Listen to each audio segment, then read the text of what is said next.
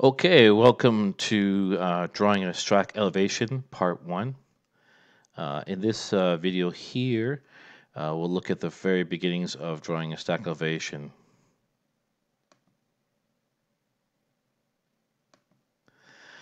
So what we have on the screen now in front of you is a stack elevation.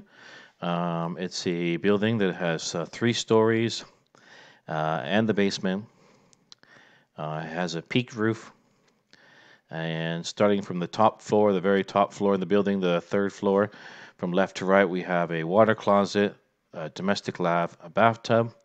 On the very far side of that floor, we have a floor drain.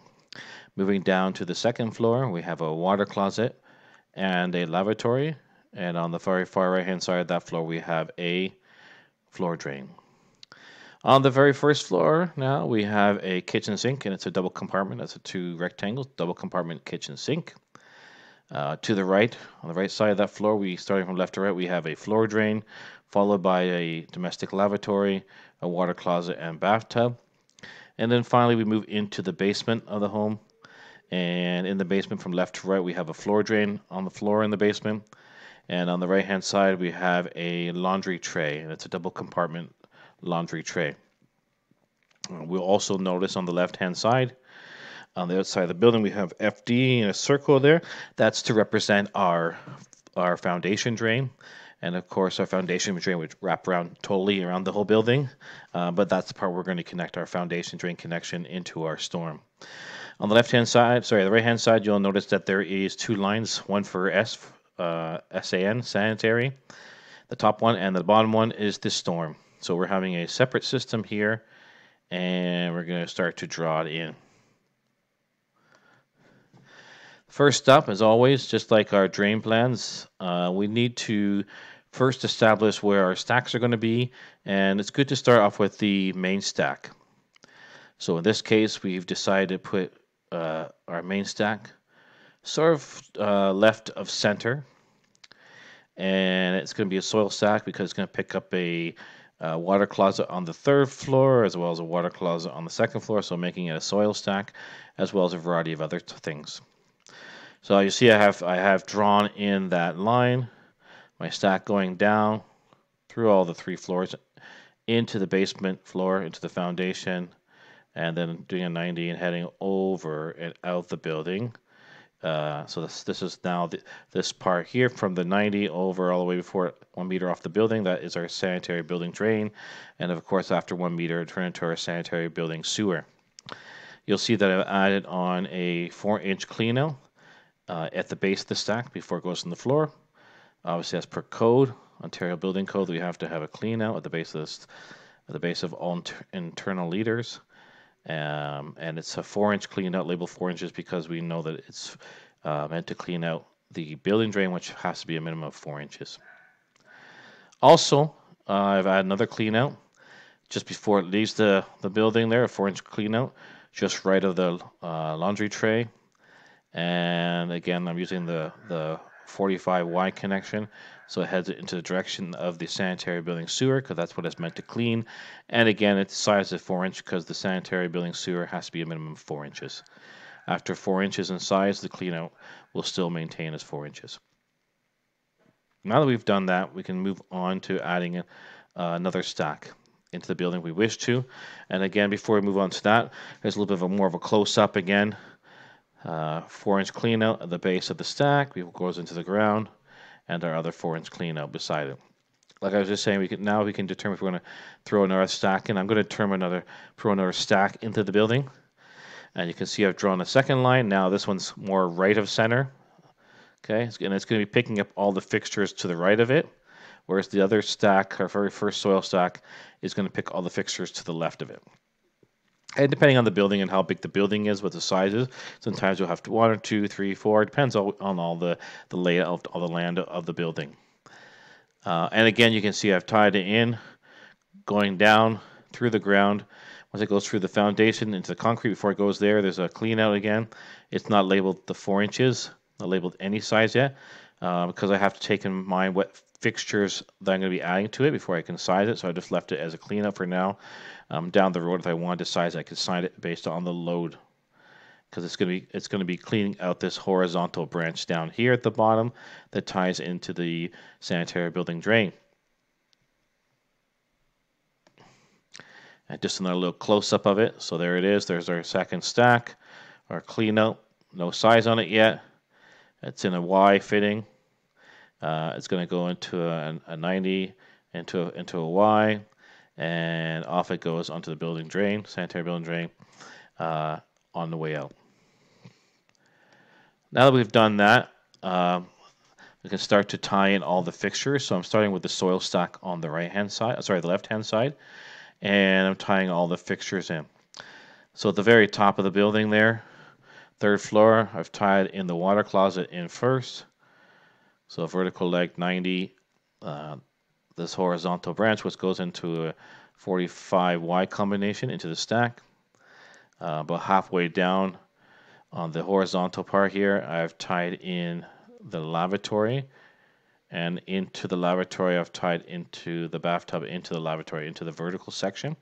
And you can see I have the circle and the trap, circle for the overflow, trap for the whole drain. It has to have a trap on it. Again, it goes into a 45 kind of Y combination or a TY combination. Above that, at the lav, you'll notice again I'll have the trap. I have a thin little line through it where it represents the clean out, either the 3/4 plug or the union trap. So I'm representing a union trap here. And again, it has a little trap arm and it goes down the TY. As you can see right now, you might have not noticed, but or may have noticed, at this point I have no venting in, so no green dashes anywhere for any kind of venting. The only actual vent that's showing on this screen right now is the wet vent, which is being used for the bathtub and the water closet. Next up, I did the other water closet, tied it in again, 45 into a Y, a little trap arm, then down, 45Y into the horizontal branch. Again, there's a little line for a clean out. The first floor I had the double kitchen sink, so each one has its own outlet. So I tied in the first one, the left-hand side, straight out into a 90, into a TY, which goes into the trap, which is a union trap. On the inlet side of that TY is coming the outlet pipe for the right-hand bowl. They join together through the trap, union trap. And just after the trap there's the clean out as per code for on a kitchen sink. Just after the trap, you have to have a clean out. And then again, it's going into a 45Y combination, or it could be a TY as well. In the lower part of the building, you'll notice that I've tied in the 3-inch floor drain down at the bottom here. Again with a trap arm. And I've tied it in on a 45 into the building drain, sanitary building drain.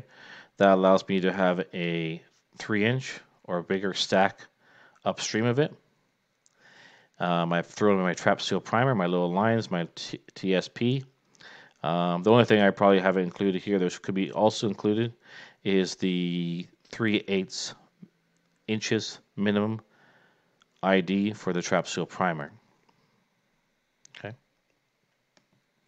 So again, this is a little bit more of a close-up of it, so you can see how I've connected up the 3-piece washroom at the top, the 2-piece washroom in the second floor, the kitchen sink on the first floor, and then of course the floor drain in the basement. The floor drain in the basement, we can use the unvented floor drain rules as long as we tie it on the horizontal piece, the building drain part, which will allow us to have a stack upstream of it, and as long as our fixture drain is at least 450 millimeters long, should I say.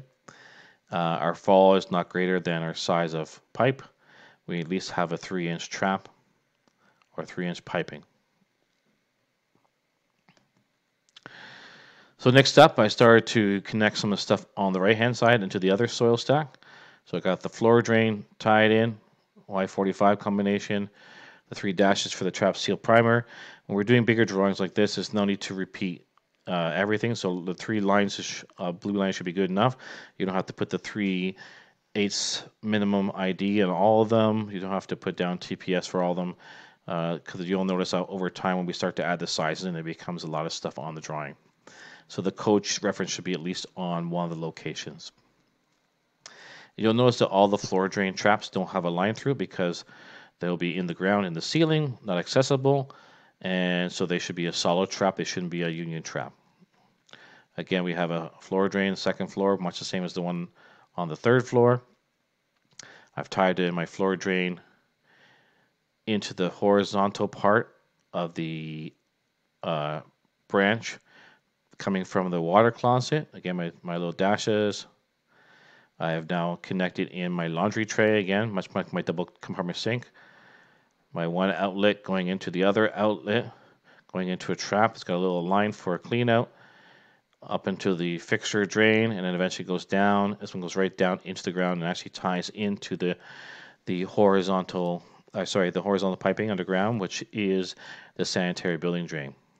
In some cases, some people will tie it straight into the stack just above the cleanout, but I've decided to go underground and tie it into the sanitary building drain separately.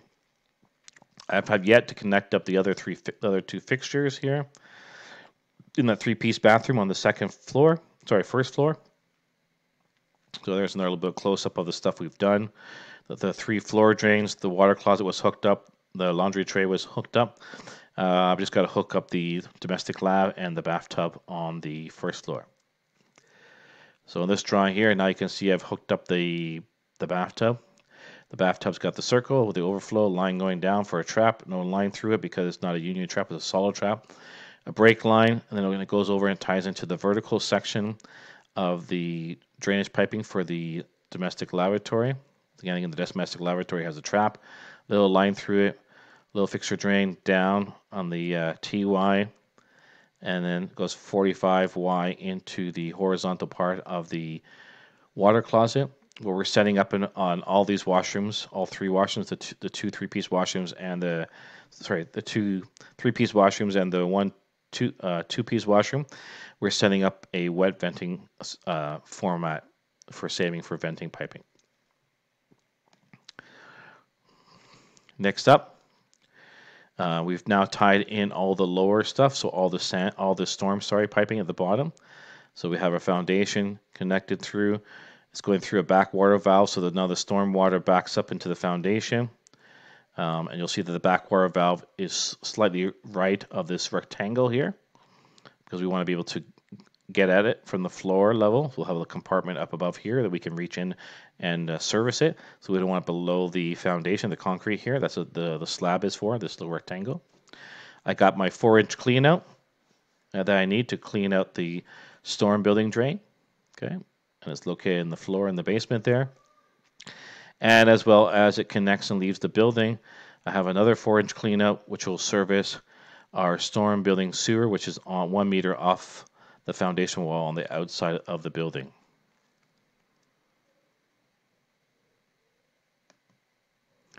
And again, here's a little bit more of a close-up. So you can see all the blue stormwater pipe down here at the bottom. Again, foundation through the back water valve. The back water valve is in a spot where I could reach it, so it's not below this foundation. It's just on this side of it. So the inside of the building, I can have an access panel to clean it out. My 4-inch clean out to clean out my storm that's inside the building. My second 4-inch clean out, which will clean the the storm building sewer, which is 1 meter off the building as per code. And that ends our look at part 1 of drawing a drain plan. Sorry, not drawing a drain plan, drawing a stack elevation. My apologies, part 1.